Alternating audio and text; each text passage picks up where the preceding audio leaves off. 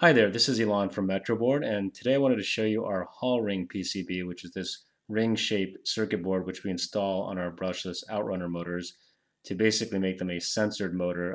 Some motors have Hall sensors built into them, but we actually install our own circuit board externally to the brushless motor because we want to ensure the best possible sensors, and also we can adjust the timing of the motor by adjusting the position of the Hall ring relative to the windings. So here you can see the little circuit board. It's basically got three Hall sensors, which you can see. 1, 2, 3, spaced 120 degrees apart. Okay, so here you can see the Hall PCB, which is sandwiched between two black aluminum rings. And this is the part that actually gets mounted on the motor. So you can actually see the Hall sensors are right there. And this is the part that mechanically enables us to put the circuit board onto the motor.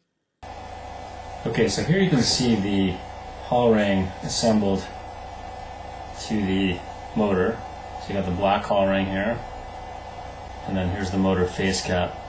So the ring actually has the ability to be rotated relative to the face cap so we can adjust the timing of the motor.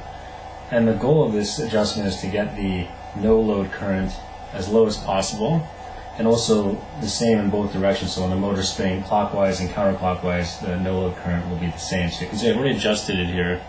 I'm going to show you how it works. So I'm going to drive the motor, and hold on a second so you can see this. Okay, so you can see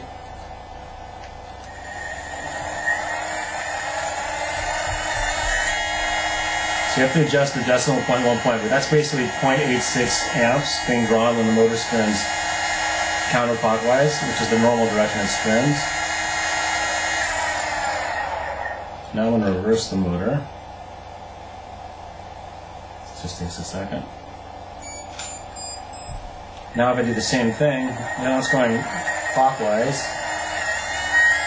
You can see the no load current is also right around 85 or 0.85 amps. And that's the goal of this timing, is to get the no load current as low as possible in both directions, and that they be the same. And that's called the neutral timing of the motor, and that enables the motor to perform the most efficiently in both directions.